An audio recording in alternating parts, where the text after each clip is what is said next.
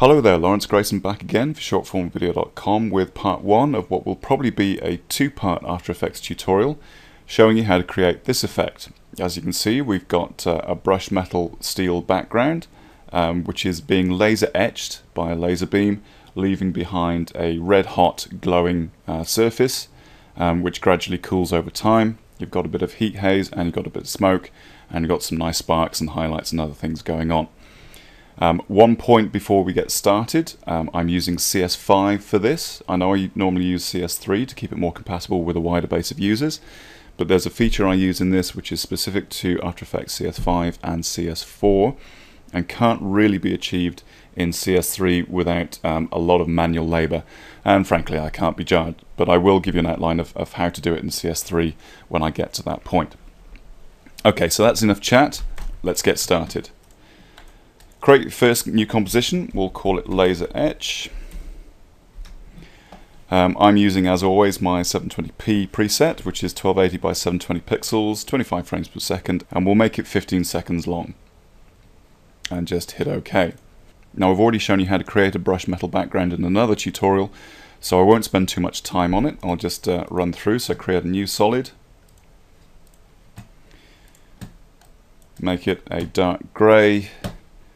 We'll call it brushed metal. And just hit OK. Grab the noise effect from your effects and presets. Crank up the noise to 100%. Turn off use color noise. Back to your effects and presets panel, find your fast blur effect, apply that, increase the blurriness to about 150, set it to horizontal only, and check the repeat edge pixels box. To stop it from being animated, you need to select your brush metal layer, hit Ctrl Shift and C to pre-compose it. And we'll just leave it at that. Make sure you move all the attributes into the new composition and just hit OK. Then you right click on your new pre-comp, go to time and select freeze frame. And that will just lock the animation in place, giving us our brushed metal effect layer. Okay, so step 1 of the tutorial proper is to create your text layer.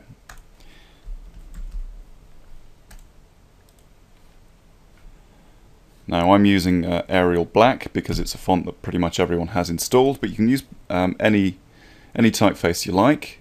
Just bear in mind that this can be a little bit fiddly, so long type will take you a long time to process, and it's probably best if you use a display typeface, something big, chunky and bold, because that'll give you better results and it'll take you less time as well. So I'll just dump this into the middle of the frame, so we can see it better. Okay, so this is the bit that's specific to CS4 and CS5. You right click on your text and you select Create Masks from Text. Now in CS3 the closest you can get to this is to select the layer and create outlines from text. It achieves the same thing, but you don't get any masks. So what you then have to do is take each outline that's created in the new outlines layer and manually copy and paste it into a mask layer. Now if you look back in the timeline, you'll notice that our original text layer has been hidden, the visibility has been turned off, and we have a brand new text outlines layer which contains all of the masks that it created using this feature. So I'm just going to rename this and call it Etch Outer, and I'm also going to set the shy property on the text and just get out of the way. We may need it later, but we probably won't do. Okay, next step, go to your effects and presets panel and find your stroke effect and add that to your etch outer layer. Now if I just hit Ctrl Shift and H, that'll hide all the mask indicator layer so we can see it properly. Now go up to your effect controls panel and select all masks and make sure stroke sequentially is also selected. Change the color to a nice kind of molten orange and increase the brush size to about 8, and that'll give you this effect. Now we animate that effect by setting keyframes on the end point. So make sure your timeline indicator is still at the beginning of the timeline, and just hit the stopwatch to create a keyframe on the end point, and we'll set it to 0. I'm just going to select the etch outer layer and tap U to bring up the properties that have keyframes on them, and you'll see we've got our original keyframe there. I'm going to move the timeline indicator to about the 4-second mark and just increase the value to 100%. As you can see, as I did that, it basically drew an outline across all of our text, element by element, until we've got a complete stroke all the way around the outside. And that's what we'll be using as the basis for our etched edges. A couple of things we want to do before we move on. In the paint style, select on transparent, and that'll just get rid of the solid text in the middle. Next, you go to your effects and presets panel, find your roughen edges effect and drag that onto your etch outer layer.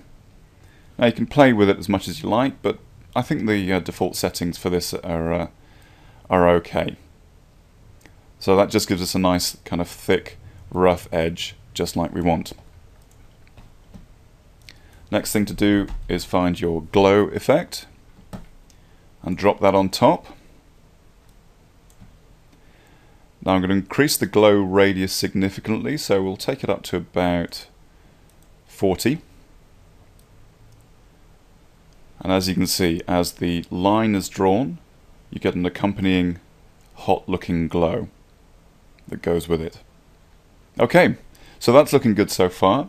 What I want you to do now is hit Ctrl and D to duplicate your etch outer layer, and we'll rename it to etch inner. I'll just turn off the visibility of the etch outer layer and go back to the etch inner layer. We need to change the color in the stroke values to a nice sharp yellow, and take the brush size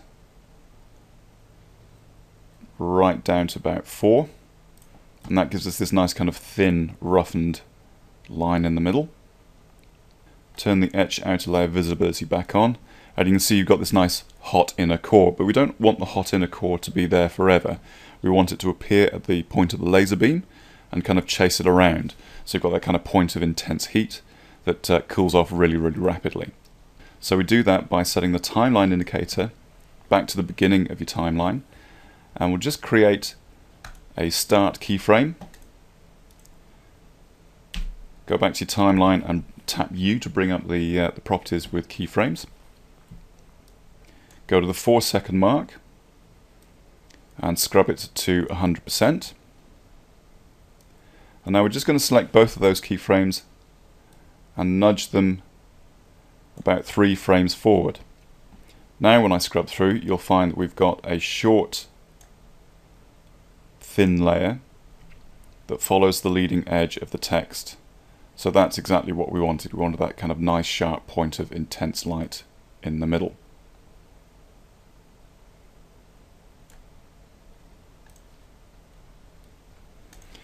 Okay, it's looking pretty good so far.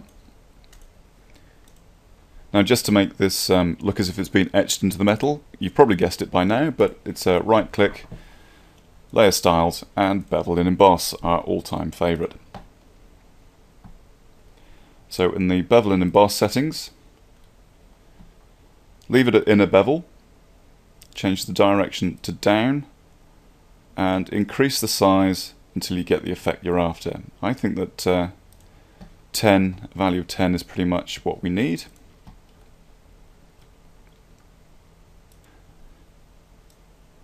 Alright, so once you've created your inner bevel, just move the timeline indicator to a point beyond the animation, so just past the 5-second mark in my case. Select your etch outer layer and just create a keyframe on the stroke color. Then move the timeline indicator to about the 11-second mark and change the color to a dark, dark orange.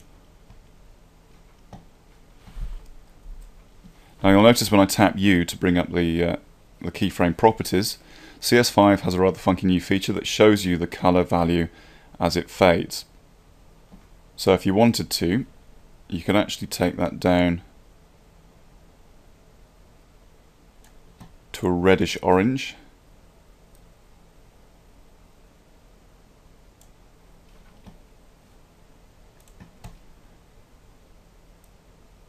And then further into the red.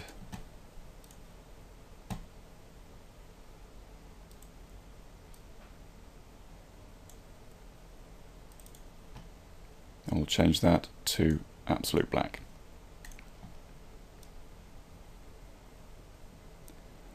So that gives us our cooling metal. Now the good news is creating a laser beam is really simple in After Effects. The bad news is this requires a certain degree of manual keyframe creation. So this next step does take a little bit of time to produce. So first thing to do, create a new solid. Doesn't really matter what color it is because it'll be invisible anyway. We'll call it laser beam and just hit OK. In the Effects and Presets panel, find the beam effect and drag that onto the laser beam layer. Now the default settings give you this kind of pinkish red lightsaber light beam, which is what most people use it for. We want to increase the length to 100%.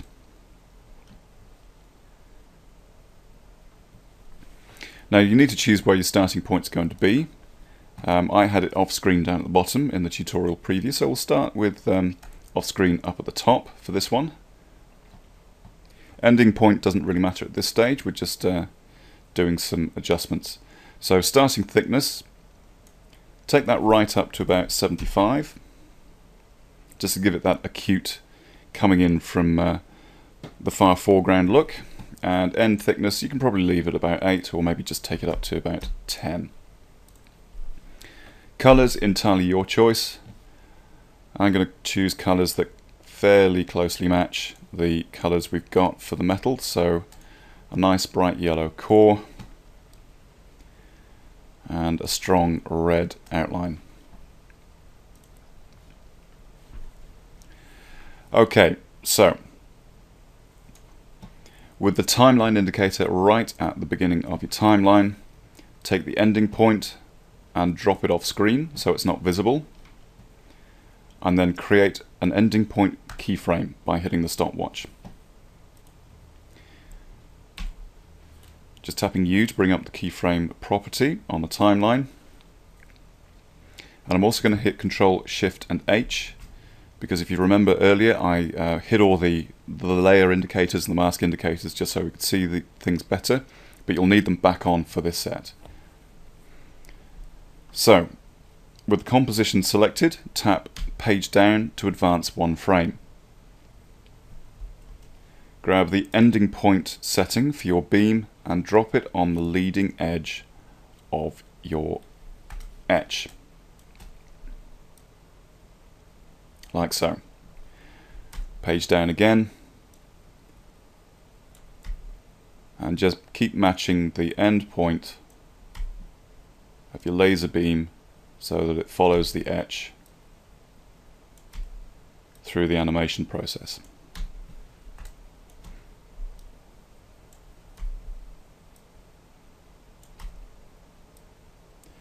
Now, like I said, there's a lot of manual keyframe creation going on here, so it is going to take me a while. So I'll see you after the fade to black. So when you've done all of that, you've painstakingly gone page down, page down, page down, and created all these manual keyframes, you should end up with the primary elements of your animation pretty much complete. As you can see, you've got the laser beam, it's tracking each of the edges of the etch layer. And when it reaches the end, I just move the end point off screen so the laser beam is no longer visible. I think that's probably about it for the first part of this tutorial. I'll cover off things like the highlight, the sparks, the displacement map and the smoke in the next part. So I hope you enjoyed it, I hope it's useful to you, and I'll see you in part 2.